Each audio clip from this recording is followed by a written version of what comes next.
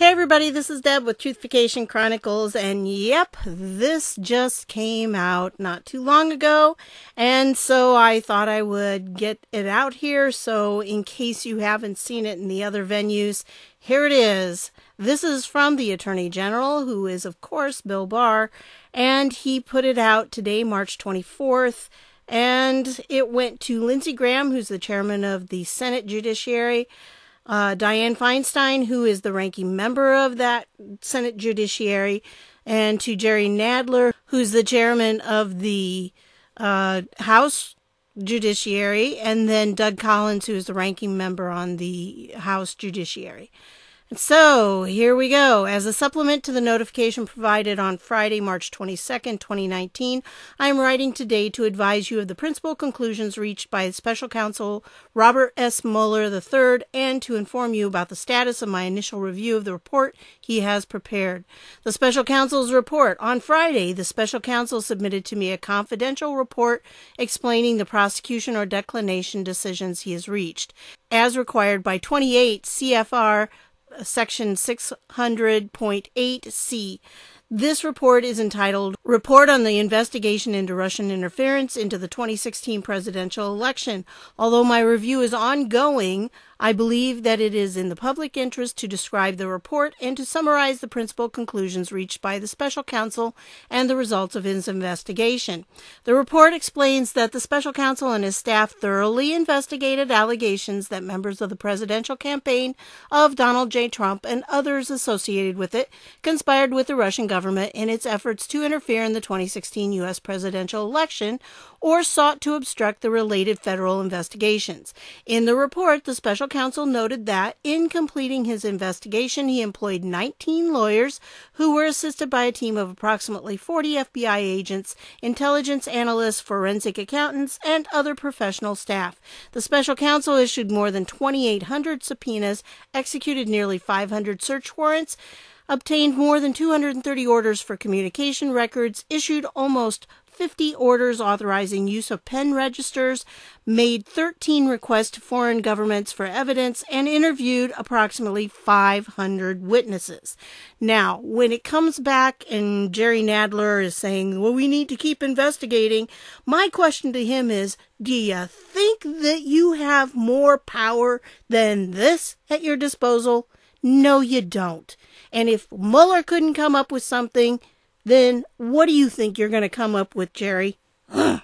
Anyway, let me go on. The Special Counsel obtained a number of indictments and convictions of individuals and entities in connection with this investigation, all of which have been publicly disclosed. During the course of his investigation, the Special Counsel also referred several matters to other offices for further action. The report does not recommend any further indictments, nor did the Special Counsel obtain any sealed indictments that have yet to be made public. Now, there's been a lot of people saying that, oh, those sealed indictments, those are for Trump people. No, they're not. Okay? This lays that to rest. Sorry. No. Below, I summarize the principal conclusions set out in the Special Counsel's report. Russian interference in the 2016 U.S. presidential election. The Special Counsel's report is divided into two parts. The first describes the results of the Special Counsel's investigation into Russian interference in the 2016 presidential election. The report outlines the Russian effort to influence the election and documents crimes committed by persons associated with the Russian government in connection with those efforts. The report further explains that a primary consideration for the Special Counsel's investigation was whether any Americans, including individuals associated with the Trump campaign, joined the Russian conspiracies to influence the election, which would be a federal crime. The Special Counsel's investigation did not find that the Trump campaign or anyone associated with it conspired or coordinated with Russia in its efforts to influence the 2016 U.S. presidential election. As the report states, the investigation did not establish that members of the Trump campaign conspired or coordinated with the Russian government in its election interference activities. So, when you hear anybody on the left in the left-wing media saying, oh, look, there's still something out there. No, there's not. Okay? There was no collusion whatsoever, no conspiracy. The special counsel's investigation determined that there were two main Russian efforts to influence the 2016 election. Nobody's questioning this. The first involved attempts by a Russian organization, the Internet Research Agency, to conduct disinformation and social media operations in the United States designed to sow social discord, eventually with the aim of interfering with the election.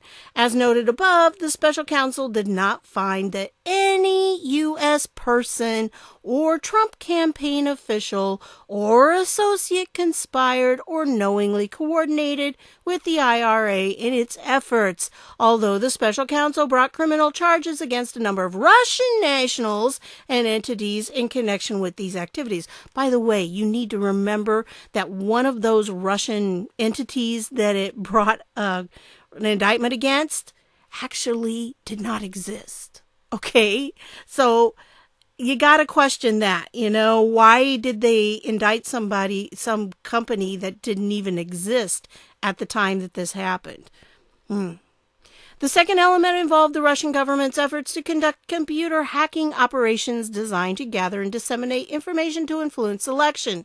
The special counsel found that Russian government actors successfully hacked into computers and obtained emails from persons affiliated with the Clinton campaign and Democratic Party organizations and publicly disseminated those materials through various intermediaries, including WikiLeaks. I question that. Okay, I understand that's maybe what he says, but that's not what happened, because we know for sure that from Julian Assange himself that WikiLeaks did not get the DNC emails from the Russians. Okay, in fact, he said from no state actor. So that means no country provided it to him, and it was given to him pretty obviously. He said he didn't actually admit that Seth Rich gave him to him, but because he connected Seth Rich's death right there at the same time that he was talking about this matter in one of his interviews, it's very obvious that he got the information from Seth Rich. Without actually technically saying it, he really did confirm it. Based on these activities, the special counsel brought criminal charges against a number of Russian military officers for conspiring to hack into computers in the United States for purposes of influencing the election. Okay, now I'm not going to question that maybe Russians did hack into some computers, but they were not the source of the DNC leaks to WikiLeaks, okay? But as noted above, the special counsel did not find that the Trump campaign or anyone associated with it conspired or coordinated with the Russian government in these efforts, despite multiple offers from Russian-affiliated individuals to assist the Trump campaign. And you'll notice here this was one of the footnotes. In assessing potential conspiracy charges, the special counsel also considered whether members of the Trump campaign coordinated with Russian election interference activities. The special counsel defined coordination as an agreement, tacit or express, between the Trump campaign and Russian government on election interference. So in other words, they really did look into the different matters. So that is laid to rest. What happens there is that takes all of these talking points that the Democrats and the left-wing media have been saying for, 2 years now? It just takes all of that away and proves it all to be one big fat lie. So anyway, obstruction of justice. Now this part right here is a little bit different. And I want you to pay kind of close attention here because I'm not sure what's going to come out of this. I think this is probably what the Democrats are going to cling to as their only salvation, okay? Obstruction of justice. The report's second part addresses a number of actions by the president, most of which have been the subject of public reporting, that the special counsel investigated as potentially raising obstruction of justice concerns. After making a thorough factual investigation into these matters, the special counsel considered whether to evaluate the conduct under department standards governing prosecution and declination decisions, but ultimately decided not to make a traditional prosecutorial judgment. The special counsel, therefore, did not draw a conclusion one way or the other as to whether the examined conduct constituted obstruction. Instead, for each of the relevant actions investigated, the report sets out evidence on both sides of the question and leaves unresolved what the special counsel views as difficult issues of law and fact concerning whether the president's actions and intent could be viewed as obstruction. The special counsel states that while this report does not conclude that the president committed a crime, it also does not exonerate him. The special counsel's decision to describe the facts of his obstruction investigation without reaching any legal conclusions leaves it to the Attorney General to determine whether the conduct described in the report constitutes a crime. Over the course of the investigation, the special counsel's office engaged in discussions with certain department officials regarding many of the legal and factual matters at issue in the special counsel's obstruction investigation. After reviewing the special counsel's final report on these issues, consulting with department officials, including the Office of Legal Counsel, and applying the principles of federal prosecution that guide our charging decisions, Deputy Attorney General Rod Rosenstein and I have concluded that the evidence developed during the special counsel's investigation is not sufficient to establish that the president committed an obstruction of justice offense. Our determination was made without regard to and is not based on the constitutional considerations that surround the indictment and criminal prosecution of a sitting president. Okay, now with this, note that Rod Rosenstein is in on this too. Remember, Rod Rosenstein is deep state, or at least the deep state people think he's working for them. And so he is adding weight to this just because he put his name on it and that he agreed with Attorney General Barr. Now, do they have any evidence whatsoever of this obstruction of justice? No. But I think this is what the Dems are going to latch on to, and they're going to start building a case about. But no, there really is not anything to this. They really can't do much with it. In making this determination, we noted that the special counsel recognized that the evidence does not establish that the president was involved in an underlying crime related to Russian election interference, and that, while not determinative, the absence of such evidence bears upon the president's intent with respect to obstruction. Generally speaking, to obtain and sustain an obstruction conviction, the government would need to prove beyond a reasonable doubt that a person acting with corrupt intent engaged in obstructive conduct with a sufficient nexus to a pending or contemplated proceeding. Okay, now in this case, remember, Trump knows he's innocent. He knows there's nothing there. The special counsel has just verified that there was no collusion. So it's hard to prove that he obstructed anything when there was nothing to obstruct, right? So it's kind of weird, especially since Mueller, in his original letter that he sent out, like on the 22nd, I believe it was, when he released the report, he sent out to Congress and said, hey, I'm releasing the report, here it is. And because of that, in there, he mentioned that there was no time when they were denied any resource or anything that obstructed what they were trying to do. So I find it very hard to believe that they'll be able to focus in on what's said here and that it would contradict really what he said in that original letter. So those seem to be at odds with me when I read through this. In cataloging the president's actions, many of which took place in public view, the report identifies no actions that, in our judgment, constitute obstructive conduct, had a nexus to a pending or contemplated procedure, and were done with corrupt intent, each of which, under the department's principles of federal prosecution guiding charging decisions, would need to be proven beyond a reasonable doubt to establish an obstruction of justice offense. So even though there's some things that maybe Mueller questioned, it's like, well, it doesn't look like it to us. That's what Barr is saying. Status of the department's review. The relevant regulations contemplate that the special counsel's report will be a confidential report to the Attorney General. Now remember, these are like the laws on the books. And so Barr can't change these, because all he can do is uphold existing law. He can't make new laws, and he can't rewrite existing ones.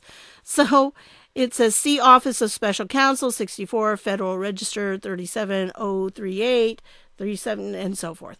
As I have previously stated, however, I am mindful of the public interest in this matter. For that reason, my goal and intent is to release as much of the special counsel's report as I can, consistent with applicable law, regulations, and departmental policies. Based on my discussions with the special counsel and my initial review, it is apparent that the report contains material that is or could be subject to Federal Rule of Criminal Procedure 6E, which imposes restrictions on the use and disclosure of information relating to matters occurring before a grand jury. Now, it's very interesting. There's a lot of reference that's been going on to grand juries, and that things cannot be disclosed if they are being used in a grand jury. So I think this is kind of setting things up for when all of this starts coming out. Anyway, Rule 6E generally limits disclosure of certain grand jury information in a criminal investigation and prosecution. Disclosure of 6E material beyond the strict limits set forth in the rule is a crime in certain circumstances. This restriction protects the integrity of grand jury proceedings and ensures that the unique and invaluable investigative powers of grand jury are used strictly for their intended criminal justice function. Given these restrictions, the schedule for processing the report depends in part on how quickly the department can identify the 6E material that by law cannot be made public. Okay, now, if you watched my previous video, the one that came out just before this, I was talking about the organization Move On. They have stated on their website that they're going to have 500 events going on to protest it if all of the report is not made public. And they emphasize that all of the report. Well, by law, all of the report cannot be made public. But if they don't get what they want, they're going to cause these 500 events. What are the events going to be? I don't know. I assume protests of some kind. But in the past, the left has not always been nice with their protests. So be alert, kind of keep an eye on that website in case they decide that, it's not being revealed to us, that Barr is hiding something. That's what they're saying. It's a cover-up. But it's not, and he's just trying to abide by the law. I mean, this is the guy who is the top law enforcement officer in our country right now. He can't do anything but that. That is what he has to do because that's what the law says. So it's kind of crazy that they want him to do something that's not legal. But that's to uphold the rule of law, so they say. Anyway, I have requested the assistance of the special counsel in identifying all 6E information contained in the report as quickly as possible. Separately, I also must identify any information that could impact other ongoing matters, including those that the special counsel has referred to other offices. As soon as that process is complete, I will be in a position to move forward expeditiously in determining what can be released in light of applicable law, regulations, and departmental policies. We shouldn't be surprised at this because this is exactly what the man said during his hearing. He's going to put out whatever he can as long as it's not in violation of the law. That's pure and simple. But, of course, I think that the Democrats are not going to be satisfied with that, and they're going to assume that anything that's not released then is covering up. But it's not because he's just following the law. So, anyway, as I observed in my initial notification, the special counsel regulations provide that the Attorney General may determine that public release of notifications to your respective committees would be in the public interest. I've so determined, and I will disclose this letter to the public after delivering it to you. And of course, by now, this is everywhere on many, many different sites. You've probably already seen it. I don't know. But I wanted to put it up there. I had somebody say, well, why aren't you talking about the Mueller report? Well, it was because we really didn't have much to say at that point. And now we have a little bit more to go on. We know for certain that there are no more indictments, not even sealed ones that haven't been unsealed. But there have been some matters referred to other outlets, and we don't know what those contain. But we do know that Trump had no collusion, no conspiracy between anyone in the Trump organization in his entire campaign. Nobody had any conspiracy with any Russians, so that we can lay to rest.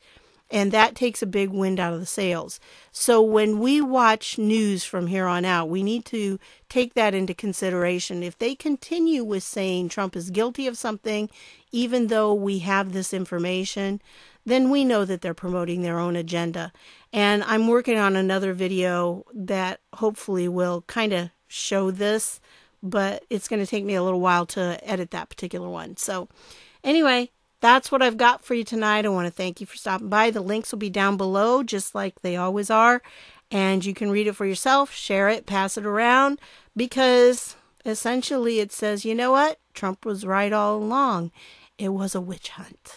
Because a witch hunt is when you accuse someone of doing something, yet you have no evidence to prove it. And that's exactly why people in the witch trials were accused and executed sometimes, because they were just accused. People didn't like them. They made claims about them that were not true, and there was no evidence to back it up. And that's what a witch hunt is. That's what they did to Donald Trump. That's what they're still trying to do. And it's just not going to work. So anyway, that's it for tonight. I want to thank you for stopping by, and I'll see y'all later.